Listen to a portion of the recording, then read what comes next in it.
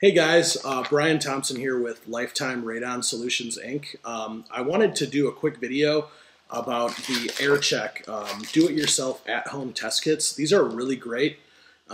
They're by Air Chek. You can check them out. They're www.radon.com. They've also got really good instructions in here, but just seeing something hands-on definitely helps our customers out. And so we wanted to put this quick video together for you. So if you go ahead and open it up, I apologize for the noise here, but as you unpackage it, there's one main cover and then your directions will be in there, and then the test kit itself is actually in another cellophane to just protect the integrity of the charcoal that's in there for the radon test kit. And once you get that out, you can see that this test kit is really just an envelope. You can see it's postmarked. Already the postage is prepaid. We paid for that for our customers, and the address is already on there. So really, when you're all done, you literally just drop this in the mailbox and it's going to get sent right to the lab for you. So as soon as you open it up, the first thing you want to do is take a look at the back, and you can actually zoom in on this if you can, Andrew, just to kind of show what it looks like quick. But you'll see here you've got like your name, address, and your contact information and property information. And then you also have like your start time, rather your start date, your start time, your finish date and finish time over here. And then there's some questions for you to answer. So what you're going to want to do right away is just go ahead and fill out like your name, your address, and all of that information. And then you're going to circle the day that you started on, and you're going to circle the time that you're starting it at. So right now it's about noon. I would just circle 12 p.m. right on here, and then I'd go ahead and answer these questions. Once you've done that, this is kind of the tricky part. You're going to kind of squeeze the test kit like this, and you're going to see that there's this cardboard piece in here. And what you're going to want to do is fold this cardboard piece right into the test kit to hold it open.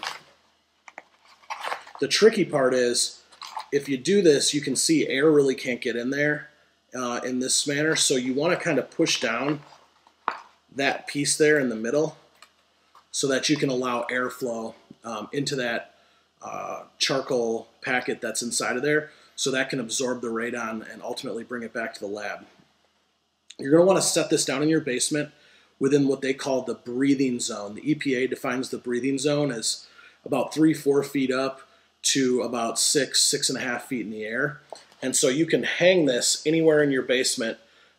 Typically you're going to want to do it in a finished area by this hook right here. So typically if you have a finished area in your basement, you're going to want to hang it in the finished area. If you don't have a finished area, that's okay. Just hang it kind of in the middle of the room, away from your appliances and things like that. You don't want to put it next to the sump crock. You might get a false positive. There's actually some very good instructions in here as well. And we have some other instructions as well on, testing protocol and where to place the test. But as long as you put it in that breathing height where you're going to spend the majority of your time, that's a really good place. One thing that's just kind of a little tip on my end, because I've done these before as well, is when you set an alarm on your phone just to remind you to take the test kit down, because you'll forget about it in your basement for 3 or 4 days. And this is a 3 to 7 day test. So we found that about 4 days or so is going to be that perfect time frame to set it.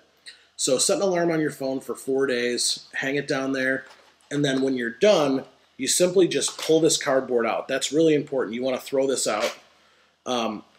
And you'll see inside of the test packet here, there's a double-sided sticky tape, and you just peel that off, seal it up just like that, and you want to make sure that you, of course, circle the end date and end time, and then you just drop it in the mailbox, and the test results will get sent to you usually in about a week or so.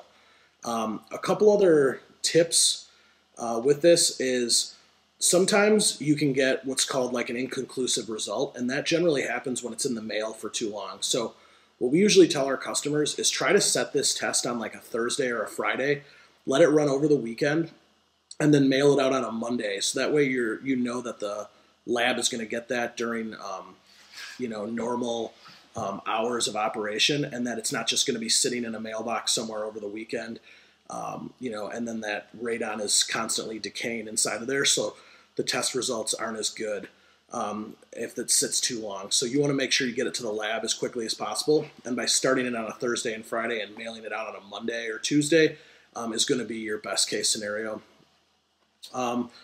Really, the only other thing that I can think of in regard to these radon tests is just make sure that you keep all your doors and windows closed. They call it closed house conditions. A lot of people want to turn off their dehumidifier. You don't really want to run like a wood burning stove if you have anything like that.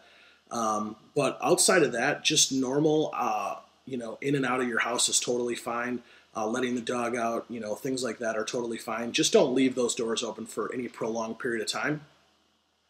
But we found that these tests are very accurate. For our customers, we take care of the postage, we take care of all the lab fees, everything is included. You simply just drop it in the mailbox and you'll get your results pretty quick. I hope that was informative. I hope it kind of explained how to fill everything out. If you still have questions, feel free to reach out to us. You can reach us at 262-955-5701, or you can email us at scheduling@lifetimeradon.com, or just take a look at this packet right here, whatever works best for you. Thank you guys so much. Take care.